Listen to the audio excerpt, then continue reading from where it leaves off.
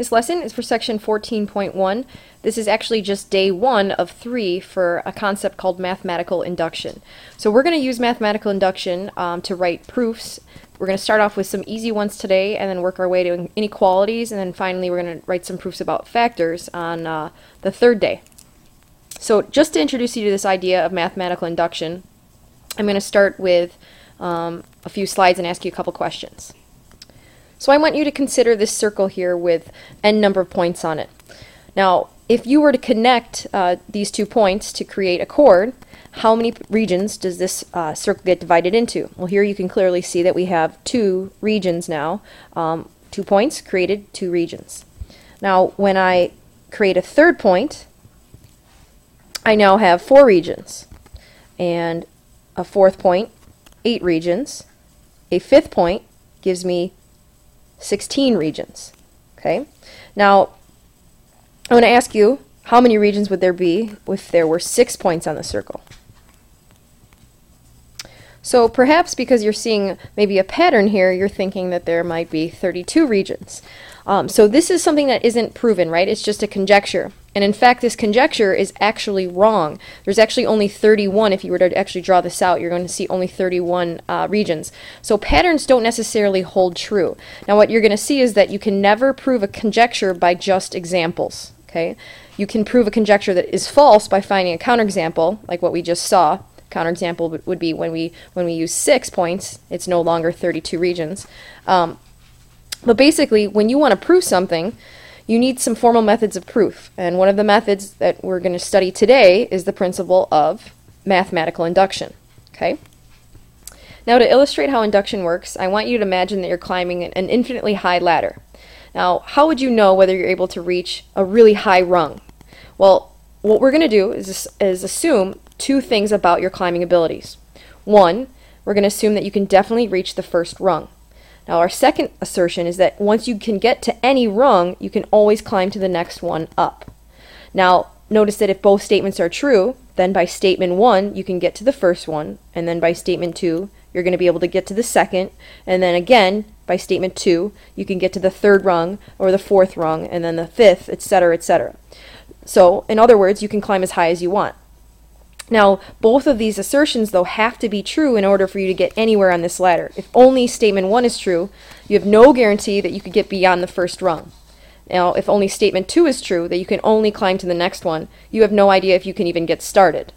So that's really the idea behind mathematical induction. Now that you have the general concept for mathematical induction, we're going to actually show you the formal setup for writing a proof by induction. Now, a mathematical proof by induction for any proposition P of n, so any conjecture that you make, we're going to call that P of n. If you want to show that it's true for every positive integer, in other words, a natural number, you might also see it just written as a natural number, it consists of exactly 2 steps, like we talked about in the ladder example. First, you have to show a base case. You want to show that your proposition, P of 1, we're going to call that, is true. So we must state that P of 1 is true. For example, that you can reach the first rung. Now, your inductive step. This part is where you're going to assume that P of k is true for any arbitrarily chosen positive integer k. In other words, we're going to assume that we can, once we get to a rung, we can get then to the next rung and show that under the assumption that P of k plus 1 must be true. So once we assume we're on the ladder here at P of k, we can get to the next rung, P of k plus 1. All right, that's our inductive step. Then, from those 2 steps, we then conclude, and this is by the principle of mathematical induction, that for any positive integer n, or natural number, that P of n is true. So here we're going to start off with the first example. Now these are definitely not easy. I don't want you to think that these are easy, but these examples here that we're going over are going to be the easier of the 3 types of proofs that we're going to see. So this is something totally brand new for you guys, and I totally get if you have some trouble with understanding this. So make sure that tomorrow in class you're really clear about what questions you still have after going through these examples, because after this it will pick up in difficulty. So let's begin with our first example. So in example 1 here, it says to use mathematical induction to show that this following statement is true for any natural number. Now what this statement is saying is that if n were to equal, let's say 5, then I would read this statement as 1 plus 2 plus 3 plus all the terms up to 5, up to the fifth term, is equal to 5 times, 5 plus 1 divided by 2. Now, what we are wanting to show is that this is true for any natural number. So we're going to begin with our principle of mathematical induction, which is to first begin with the base step. And our base step here is to show that P of 1 is true. So this is our statement, P of n. Okay? In order to prove P of n is true, we first need to start with our base step, that P of 1 is true. So when we use our n equal to 1, we have 1 is equal to 1 times 1 plus 1 over 2, which is 1 times 2 over 2, which clearly is equal to 1, and this checks off. So we're done with our base step. Now our inductive step is a little bit trickier. For our inductive step, we want to show, assuming that P of k is true, we want to show, and I'm going to probably abbreviate this from now on as WTS. Okay, I want to show that P of k plus 1 is true. Alright, so what we're going to do is actually swap out n and k. So notice that when I'm writing this, I no longer have P of n. I'm now replacing that with a k and showing that P of k plus 1 is true. So if I start with my beginning statement, P of k.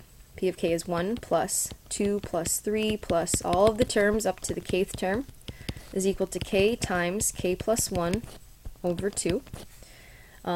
And I want to show that 1 plus 2 plus 3 plus all of the terms up to the kth term plus the k plus 1 term is equal to k plus 1 times k plus 1 plus 1, right? This is my substituted k plus 1 value in here, divided by 2. So I'm actually going to clean this side up a little bit. I'm going to show what that is equivalent to. So if I clean that up a bit, this is k plus 1 times k plus 2 over 2, which is simply k squared plus 2k plus 2, I'm sorry, 3k plus 2 when I FOIL that out, over 2. Now on the left-hand side, this is again just 1 plus 2 plus 3 plus all the terms up to the k plus 1 term. So it's taking quite a bit of time to write all this out, but this is essentially what a proof is going to be. It's a lot of written work. Alright, now on the left-hand side, this is what I'm assuming to be true. I'm assuming that my P of k, my proposition, is true for any value of k. Okay, so some of you might like to write this as an if-then statement to kind of tie this into what you did and saw in geometry. But if I have this, then I'm wanting to show that this is true here. Alright? Essentially, this is equivalent to here. Now, I can only start with an assumption that I know to be true. So I'm going to start with this P of k, this left-hand side here. What I want to work to do is to make it look like this, so that I can show that it's also true for this. So I'm starting with this left-hand side and trying to manipulate it to look like this. So what I'm going to do on the left-hand side is add a k plus 1 to the left-hand side. Now I can do that, but I must also add to the right-hand side a k plus 1 as well. So I've just balanced the equation here, but now the left-hand side of this equation looks exactly like this side. So I'm in good, I'm heading in the right direction. Now all that's left to do is to show that this is somehow equivalent to this. So let's work on that. What we are going to do is algebraically manipulate the right-hand side in order to look like the right-hand side over here. So this is now k times k plus 1 over 2 plus, I'm going to rewrite this as 2 times k plus 1 over 2. So now that I can write that as a combined fraction, I can simplify that as k squared plus k plus 2k plus 2 over 2, which is equal to k squared plus 3k plus 2 over 2. Now if you're noticing, and I'm just going to recopy all of this left-hand side down. This should be copied throughout. I'm being a little bit lazy. You should not be lazy when you're writing your own proofs. But notice that now I have shown that the right-hand side here is equivalent to what I'm also trying to show. So now that I have that this is true, so essentially I've just shown by taking P of k, I've manipulated it so that P of k plus 1 is true. Therefore, for any P of n, for any natural number, P of n is true. And this is my last statement here that I must include. So after I've done my inductive step, now this whole step here is actually your inductive step here. After you've stated that, you're going to make your final statement, which is to say that P of n is true. And you can add in P of n is true for all natural numbers. Okay? Now, just to kind of reinforce what we just did, I just want to review what we did in English, just in plain old English. What we did is first we showed that something worked for the first time. We showed that P of 1 was true, and then we assumed that it worked for this time. And then by showing that it would work for the next time, we can draw the conclusion that it works all the time. So that was the last statement that we made, that P of n is equal to, or that P of n is true for any natural number. Now, in math terms, what we did was first we showed that it is true for n equals 1. We assumed that it was true for n equals k, and we showed that it was true for when n is equal to k plus 1. So our conclusion is that it's true for all natural numbers.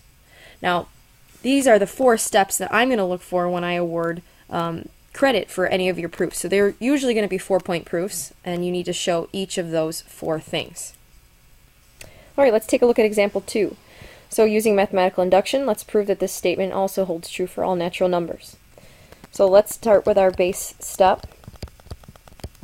And our base step here is that we want to show that P of 1 is true, that P of 1 holds. So is 1 squared equal to 1 times 2 times 1 minus 1 multiplied by 2 times 1 plus 1 all over 3.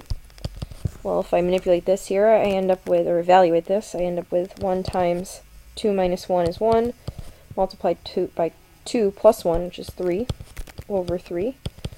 And this is equal to 1, which is certainly equal to the left-hand side here. 1 squared is also equal to 1. So this holds. Now, for our inductive step, we want to show, we're going to assume, I should say, that P of k is true, but that we want to show that P of k plus 1 is also true. So we're going to start with our assumption here that P of k is true. Now our P of k is that 1 squared plus, let me scroll up a little bit, plus 3 squared plus 5 squared plus all of the terms up to here, 2k minus 1 squared is equal to k times 2k minus 1 times 2k plus 1 all over 3. So notice again that I swapped out the n and the k. Now, we want to show that if this is true, then 1 squared plus 3 squared plus 5 squared plus the 2k minus 1 squared term plus the next term, which would be 2 times k plus 1 minus 1 squared, is equal to, let's scroll back a little bit, k plus 1, so again I'm just substituting k plus 1 in here for each n, multiplied by 2 times k plus 1 minus 1, multiplied by 2 times k plus 1 plus 1 all over 3. So this is essentially what we want to be able to show, but we must start with the left-hand side, this assumption here. So again, we want to manipulate this equation here, okay, this formula here, to look like this. So I'm going to look at how they differ. Well, on the right-hand side, or this statement here, our then statement here, 2k plus 1, I have this term here added to the left-hand side. So that's what I'm going to do to the left-hand side here. I'm going to add a 2 times k plus 1 minus 1 squared term. So I'll have 1 squared plus 3 squared plus 5 squared plus this 2k minus 1 squared plus now this additional term that I'm going to add, okay, equal to, let's rewrite the right-hand side. So we can't write this, okay? Most of you are going to want to try doing something like that, but you have to start with your assumption and only, so kind of ignore the right-hand side here. We're going to focus on this side and try to manipulate it to make it look like the right-hand side over here. So I now am going to take this part here, k times 2k minus 1 multiplied by 2k plus 1 over 3. And to balance the fact that I've added this term here, I must add that to this side as well. So let's focus on this. I'm going to add 2 times k plus 1 minus 1 squared here. Now, since my left-hand side here looks like the left-hand side here, I'm halfway there. Now, the only thing that I need to do is somehow show that the right-hand side, that this is equivalent to this. And I'm going to do that algebraically by manipulating this side. So I'm going to be able to add these fractions if I can get a common denominator here. So I have 3 times 2 times k plus 1 minus 1 squared over 3. Okay, so what I'm going to do here is actually just multiply all these terms out. Okay, I'm also going to multiply all of these terms out here as well on the right hand side and just write this equivalently, just so I can get rid of all these 2k's and k plus 1's and all that. So let's work on this side first. So this is k plus 1 multiplied by, if I distribute this 2 here, I have 2k plus 2 minus 1, which is just going to be 2k plus 1. And then 2k plus 2 plus 1 is going to be 2k plus 3 over 3. Now I would have to multiply and FOIL all of this out. And this is equal to 4k cubed plus 12k squared plus 11k plus 3. So I did that work off to the side already. So you would normally have to do that and show somewhere where you're making this step here. Alright, so essentially these are equivalent, right? Or they are equivalent, so I want to manipulate this side here in order to make it look like this. So I'm going to multiply here as well, and I have 2k squared minus 1 times 2k plus 1 is going to be 4k squared minus 1. So I have k times 4k squared minus 1 over 3 plus, over here I have 3 times, this is the same as 2k plus 1 squared. So I have 3 times 4k squared plus 4k minus 1. I'm sorry, plus 1. Alright, all over 3. So just combining now my numerators, I have 4k cubed minus k plus 12k squared plus 12k plus 3 over 3, which is equivalent to 4k cubed plus 12k squared plus 11k plus 3 all over 3. So, in fact, I did get this to equal this. So what I have shown is that through assuming that p of k is true and adding this term to both sides and showing algebraically that this is equivalent to this side of my then statement, my conclusion statement here, p of k plus 1. So I've shown that these are actually equivalent to each other. Now I can make my fourth and final step here. And my fourth and final step is to say that since p of k plus 1 is true, then p of n is true for every natural number. Alright, that is the end of this lesson. We are going to do examples in class tomorrow, so get ready to work.